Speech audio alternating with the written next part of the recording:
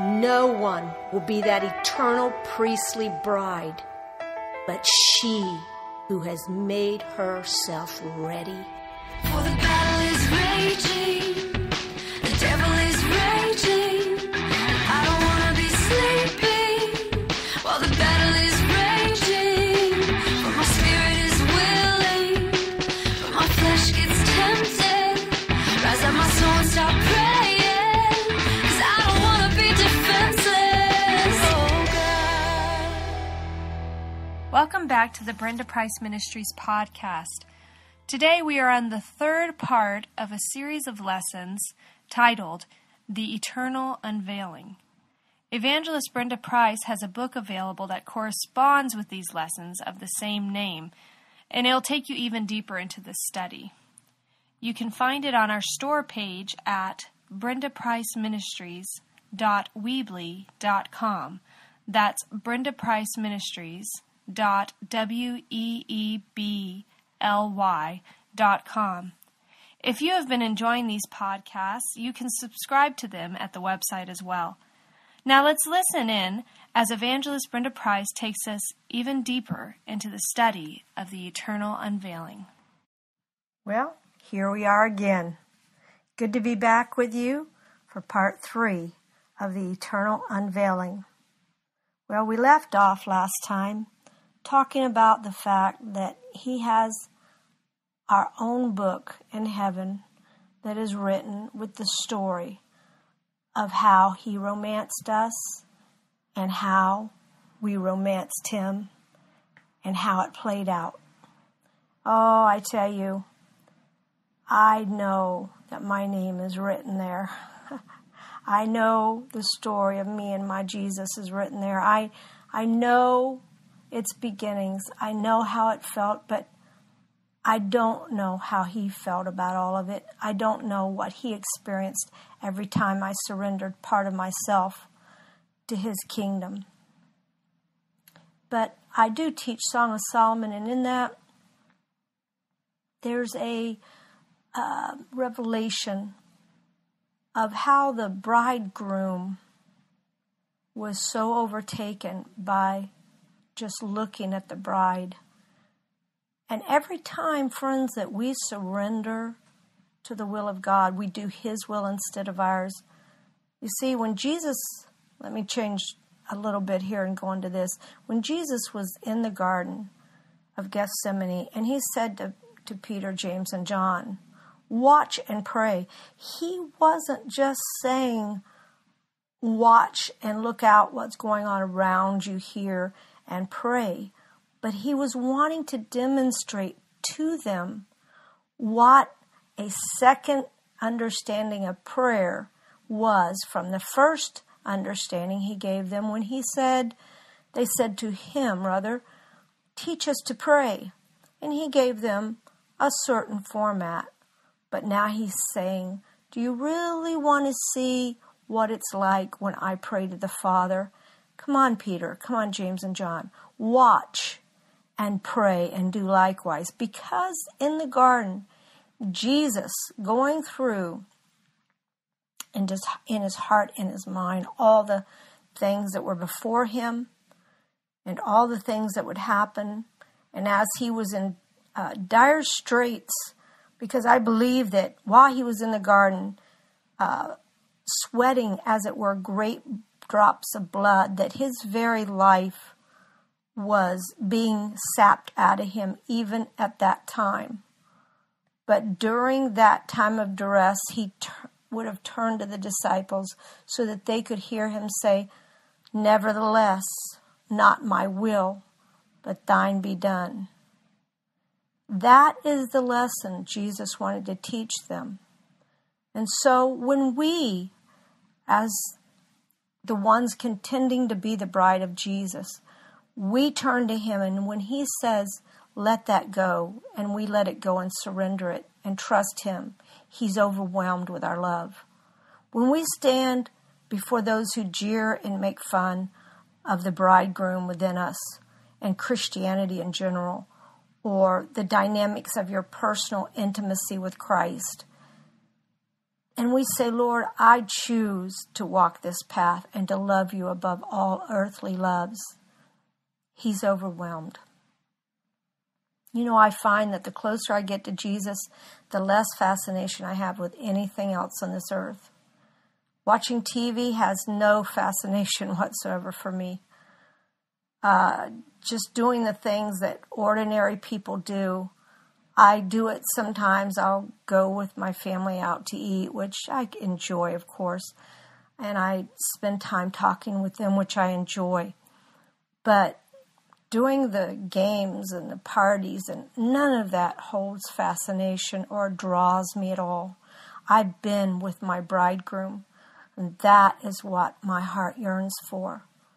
And so, in that great library in heaven, there's a book written of how he won you and how you won him. Each surrender that you gave, each time you turned away from the world and embraced holiness, each time that you decided not to be angry and you decided to walk in peace, every time you allowed someone to make fun of you and you prayed for your enemy, all those surrenders, they became part of your story. They became part of his story. So, when Jesus said, Father, forgive them, when he was on the cross, he was also demonstrating something so important, that even if someone is putting you to death, that person you have to love enough to say, Father, forgive them. So he watches every quickening of the heart, doesn't he? Every motive of the heart. Well, to think that Brenda Price's name is interwoven with Jesus in his history is overcoming to me. But my name is written in the book of Revelations. And I know yours is too. I know that God has a book written that contains the love story of every overcomer throughout history. Won't that be interesting, friends? Won't that be fun in eternity to come, to be able to look and read all the stories of not only the well-known people, but the little nobodies who spent time with the Lord, and that was their thrill and joy in their lives. I can't wait to hear the testimonies. It kind of starts, this whole thing starts with him wooing us, and it continues with the inner struggle that we go through to get back to where he's wooing us and pay attention to us. And then it kind of explodes into color when the bride finally, and without reservation, just flings herself into full abandonment and says, yes, yes, Jesus, whatever you ask, whatever you request, no matter what the price, I say yes. This comes when the embrace of Jesus says back to her, I say yes to you. You are mine. I accept your vow, and I will take you through. Yep, this is our story, and this is the moment that in each and every life, God's glory is manifest through us on earth. It's the knowledge of a love-sick bridegroom, coupled with the knowledge that the same love that he gives us is also a jealous love that will not allow anything else to take its place. This knowledge will help us to fully overcome. And there's now pressure being applied to the cloud of the latter rain and its outpouring. And when we line it up with the cry of the Spirit and the cry of the bride, that rain, that revival, that move of God's presence on earth will be released as we apply the pressure in continual obedience and intimacy. Well, I want to talk a moment about the third feast. If you read some of my other books, there are 3 great feasts that the Jews celebrate, the third being the Feast of Tabernacles. The first feast, the first feast of Passover was finished and completed when Jesus was crucified and rose again. And Pentecost, of course, we know when that was fulfilled. And all these were the fullness of times. There are fullnesses of time that the Bible relates. The fullness of time, his Spirit was poured out in the fullness of time, the Son of God was born. But this third fullness of time is just now beginning to take place. And its fulfillment comes in the third feast called the Feast of Tabernacles. I don't have time to get into all of that. There's a lot of theological understanding in this as you break down the Feast of Tabernacles. But I'm going to try to hit it in a small way today because God created or began time in order to fulfill a purpose or a destiny. For something to be completed, it has to begin. So the purpose for this created order is greater than the seed, as I said in the last podcast, that produced it. The beginning of the earth, the beginning of Adam, and all the things that's happened since. This was the fulfillment of the Feast of Tabernacle in seed form. He created all mankind in spirit and in form, and then he created the whole universe to accommodate and house this cherished possession. And when I received that revelation, it was something, man was not the afterthought, man was the forethought. In other words, God said, I'm going to create man. He's going to have a free will. He will be my family. His children will be my children. My desire will be to fulfill them. And in doing so, they will fulfill me. And he says, but I have to create something for them to live on. So he created all the things that are around us to fascinate us, to cause enjoyment. And but it was all for the created man and woman. It was all for them. The earth, my friend, was built for us. The food, everything on this planet was built for us. Well, the environmentalists say it's the other way around. There was a created earth, or not a created, but in their understanding, they think it just came to be, and that we're the intruders. Oh, no. We are here because God created this earth for us. We were not the afterthought. We were the forethought of everything that actually preceded the formation of man on the earth. And even before it all began, God knew man would need a Savior, so he asked his Son, this is my plan. And the Son, being one with the Father, was willing to say yes.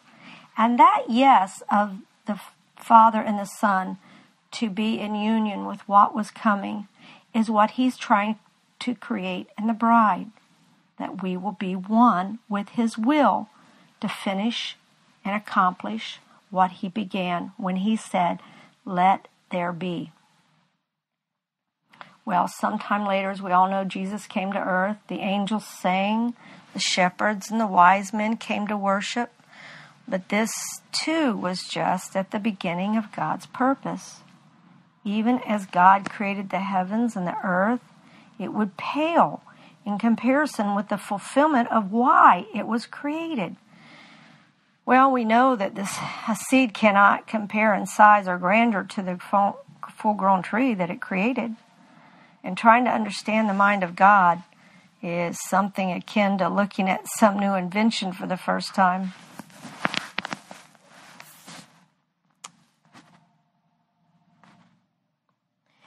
Looking at this new technology or this new invention may look awesome, and the process of its creativity may be a marvel, but what was it designed to do? We can watch the gears move, we can see the energy it creates, we can hear the sound of the gears in motion, or we can even see it processing something. But why was it created? What is the end result of all that was carefully built and framed? There is more to it than just motion and energy and mechanical parts. Likewise, we might ask God, why did you create heaven, earth, light, dark, land, sea? Why was man put here and generations come and go? Was the moment of creation, as tremendous as it was, the great moment that God desired while everything went downhill from there? And now God must salvage what is left of his design. Then we triumphantly pass into eternal life and leave the dark remains of a fallen world. No, that's anticlimactic, to say the least. I can give an explanation that God's great plan is only played out when the world comes into the millennial reign, but I believe that this is the outcome. The millennial reign is the outcome of what precedes it and comes before it. I can't aptly describe what he's doing in this last hour. I can only tell you that there is nothing that you can look at or nothing ever created. And as the Bible says, neither has it entered into the heart of man the things that God has prepared for him. He has prepared something in this hour that is so dynamic in its intention and in its created order that we cannot even begin to describe it, those of us who have seen portions of it, much less be able to put it into this small podcast. But I'm going to try to do the best I can to give you some understanding. But I believe that the millennial reign is only that which was produced by his final eternal unveiling, which is a bride that made herself ready, and the fiery burning ones that will come forth in this hour. The plan that both John and Daniel were told to seal until the time of the end is the mystery that is soon to be completely unveiled and is being unveiled. And even now, as you're listening, many of you are getting the revelation. You know, I began this book, if you get a chance to read and purchase it on our website, that in the month of February and March of 2009, when I went through the grueling trial, the sleep deprivation that lasted about 4 weeks, this was not worry or stress, but a time of testing and a time of birthing. And all that I've been talking about came from that revelation in the midst of this trial. First, he let me know that I was being taught how to suffer, because that is part of what's going to happen in this day. And many other countries and nations are going through it right now. There is more martyrs upon the earth now in this last 30, 40 years than all the years put together. And I know that's an astronomical figure of those who have been martyred for Jesus Christ. But believe it or not, this time period that we've moved into has produced more victims, as the world would look at it, but more bright, shining ones who have decided to follow Jesus all the way to the death. So he let me know that I was being taught how to suffer so I could teach others how to go through these times. Second, I was learning how to be refined and processed. And thirdly, he would give me the full understanding of this last page of history that would be the greatest hour of the true church and bride of Jesus. And he said, I am positioning your heart to climb over every obstacle until your longing heart reaches my full embrace. He wants to accelerate this longing until we bypass every natural desire that gets in the way. Even food, sleep, bodily necessities must cease to control us. He must break the cry of the body until the spirit is no longer captive to the body. He frankly asked me, what is more important to you? Your sleep, your food, your warmth, your earthly companions, your natural securities, or me? I said this in our first podcast, but when your body no longer controls you, he said, I can. Amen. This podcast has been a production of Brenda Price Ministries. Evangelist Brenda Price has more materials available on this subject, including her most recent book titled The Eternal Unveiling. It can be found at our website, along with other resources we have made available. The website can be found at brendapriceministries.weebly.com.